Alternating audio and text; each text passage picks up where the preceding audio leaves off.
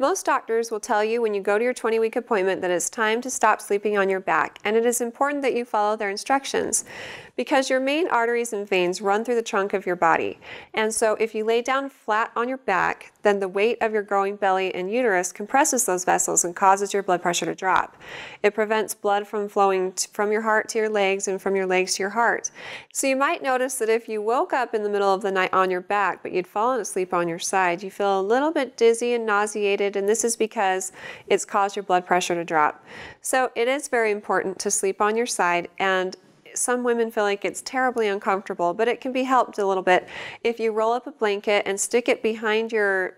hip so it tilts you to one side, and get another pillow or blanket and prop it underneath your belly so that your belly's not suspended and pulling and hurting from that. And as soon as you've had the baby, you can start lying flat on your back again, but it's also important to avoid any exercise that puts you flat on your back or be on your back for any prolonged period of time for any reason. If you have any other questions for me, feel free to ask them on our Facebook page and recommend us to your friends and family too.